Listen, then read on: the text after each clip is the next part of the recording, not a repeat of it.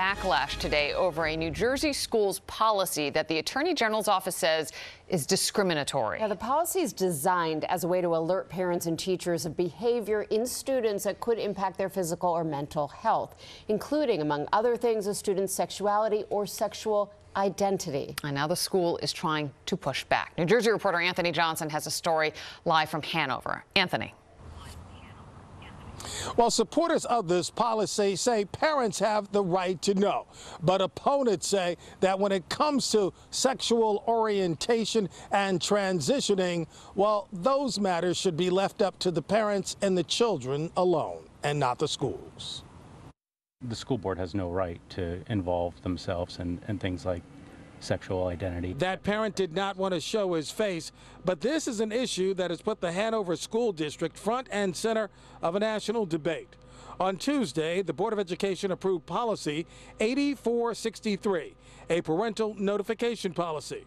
But the state attorney general says it's discriminatory, stating the policy requires school staff to out LGBTQ plus youth to their parents. It exposes them to severe harm to their safety and mental health.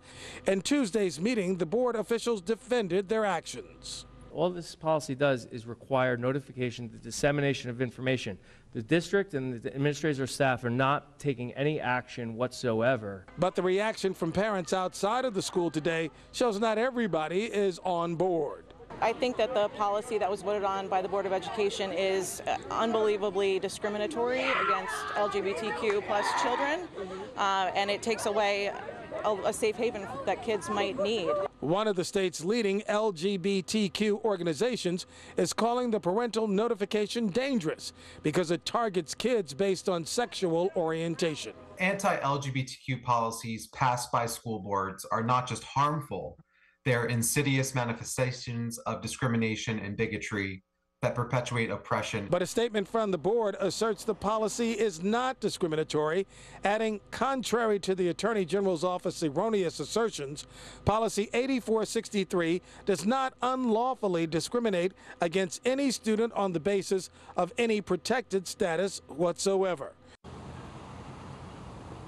Now the case will head to court, and it'll be up to the judicial system, to determine whether or not this policy will ever see the light of day.